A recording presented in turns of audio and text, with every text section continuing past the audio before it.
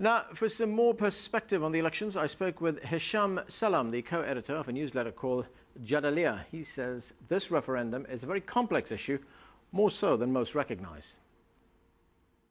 There is more at stake than just a battle between, or just a spat between Islamist and secular political forces. This is really about the vision for a new Egypt, the type of state that will emerge in Egypt.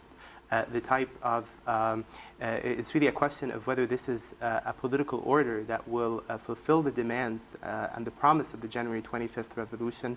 The contentious issue, or a lot of the objections that are being voiced, are not only exclusively voiced in relationship to the question of the role of religion in public affairs and political affairs in Egypt, but it's also being voiced in reference to important questions that have to do with civil liberties and the fact that the Constitution contains a lot of loopholes that will give the state a great deal of leeway in regulating political and social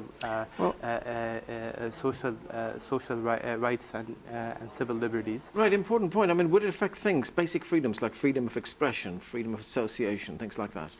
Absolutely. I mean, for example, there's an article in the Constitution that says that the state is obligated to preserve the genuine character or the genuine nature of the Egyptian family and to regulate and preserve public morals, which is seen as basically a loophole that will allow the state to intervene in the private lives of Egyptian citizens at the expense of their political rights and civil liberties.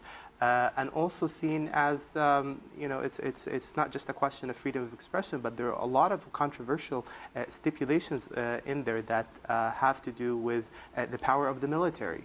Egyptians for the past, couple of years have been talking about the fact that they would like to see the military leave politics and leave the economy and return back to national defense.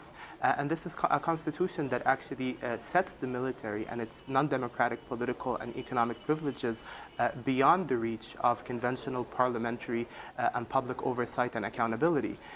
So there is definitely more at stake than just the question of civil liberties or political rights, or even the question of the relationship between religion and politics in the new Egypt. Okay, we're going to have to leave it there. Thanks for joining us. Thank you very much. Thank you.